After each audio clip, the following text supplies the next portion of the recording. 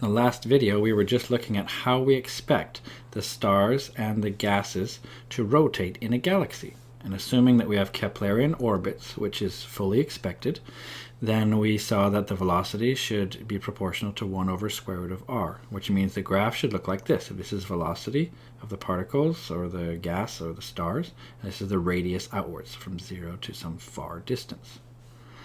Now, what do we actually see? So this is what I'm going to show you here. So what we actually see, so I'm trying to build up a bit of suspense here because of course something very strange happens. So what we actually see, I'm really doing a bad job of writing here, but what we actually see, let's say we look at this particular galaxy. This is NGC 3198. In the sort of optical pictures, if you're taking a nice picture of it, it looks like this. It's a nice spiral galaxy spinning around happily. And so what astronomers do, although this looks nice, what we like to do as astronomers is take a picture in a different way. We take the spectrum of it, and from then we can tell sort of how fast different things are moving. So from the center and how fast things are moving over here.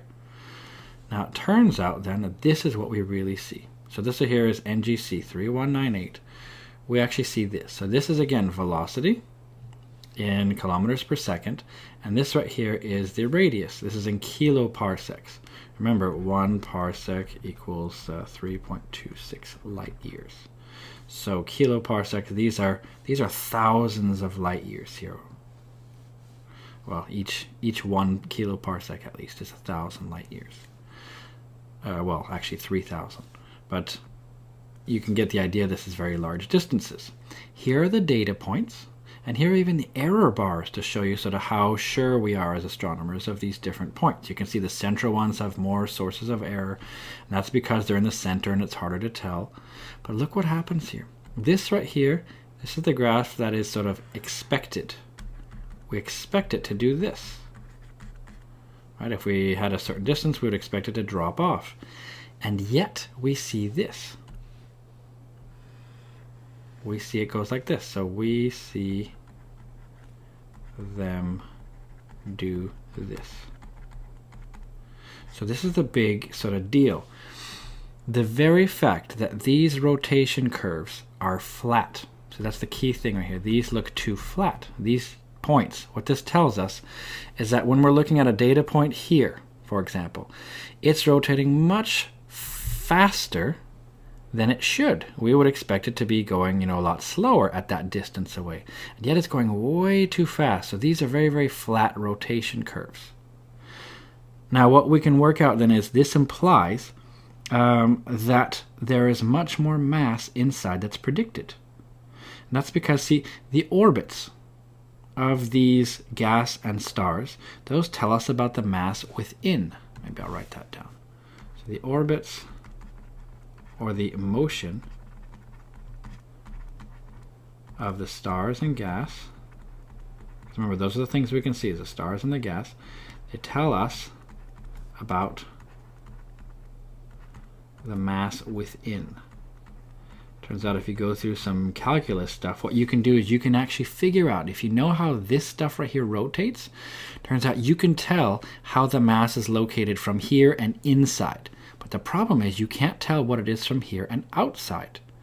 So our problem is we're missing data points. I mean, we still expect this thing to drop down, so we can infer then that we don't have enough data points. We can't see things far enough away where they should be going downwards. But what this really tells us is the cool thing now. So what does this really mean? Well, the flat rotation curves, what this really tells us, well, they imply that there's a lot more mass in there. Okay, so we're going to say they imply that, let's say there's much more mass in a galaxy.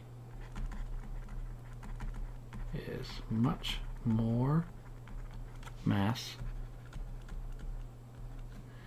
in a galaxy than expected. So what this really is telling us, this is sort of the first sort of thing that it tells us, than expected, right? I mean, we expected it to go sort of down, and in fact it goes really flat. What we could say is this, though. So the galaxies are spinning much too fast. to stay together. Because you see, what's happening is, remember, every object in the galaxy is affecting and attracting every other object in the galaxy. So every single star in this thing right here is attracting every single other star, and they're all sort of going around.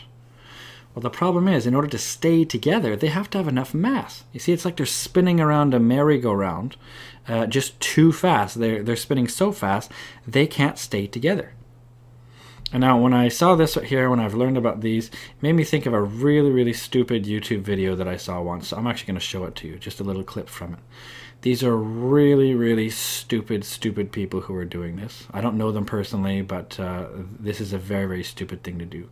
So what they do is they have a little merry-go-round, and what they're doing is, in order to make it spin fast, they've gotten someone with a motorcycle to put the back wheel against this. So as they basically press the gas on the motorcycle, it's going to make this thing right here spin really fast.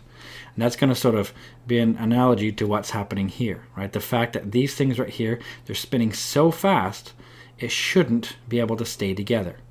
Okay, so what's happening is this: they're spinning much too fast to stay together.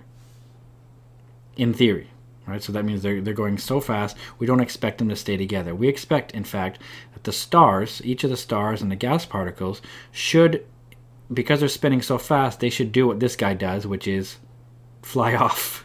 That looks really stupid.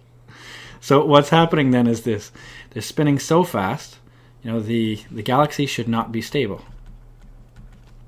Okay, so the actual fact is, galaxy should not be stable. It should be sort of ripping itself apart like what just happened.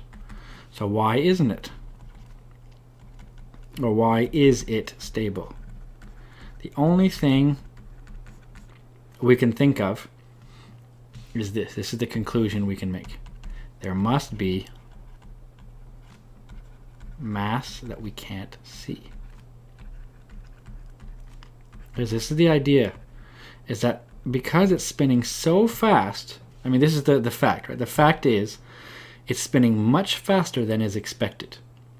And it's spinning so fast, in fact, this galaxy should not be able to hold itself together. It should be completely, like these arms should be completely ripped off, and it shouldn't be stable. It should be a big giant mess when it's in fact not. Right? It's spinning so fast, we expect it to do like what the stupid guy did there and just sort of fly off the merry-go-round. But the very fact that they're able to stay together tells you that there's something keeping them in. And the only thing we know of that does that, attractive-wise, is mass. So there must be mass there that we can't see.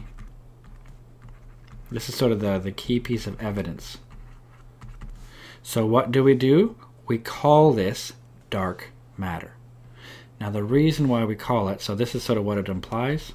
It implies what we call dark matter. Now we call it matter because it has sort of regular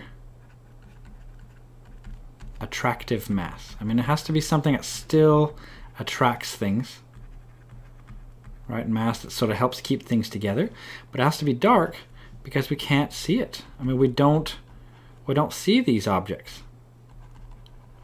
So they must be invisible. Now you might think it's some sort of really nefarious sort of, ooh, someone's trying to hide or something. But no, it doesn't necessarily have to be. And we're going to talk about that in the next couple of videos. I'm going to show you some more evidence, so some even stronger evidence for dark matter. So I'm just trying to set the stage and show you how we know that it seems to exist. We don't know exactly what it is. We don't know why it's there, but we do know there is something more than what we actually see, because galaxies should not be able to spin so fast and still be stable. There must be lots of mass within this. In fact, even also without, turns out. There must be so much mass that we can't actually see. So we call this mass, this sort of missing stuff, well, because we can't see it, it's got to be dark. And it's regular sort of attractive mass, so we call it dark matter.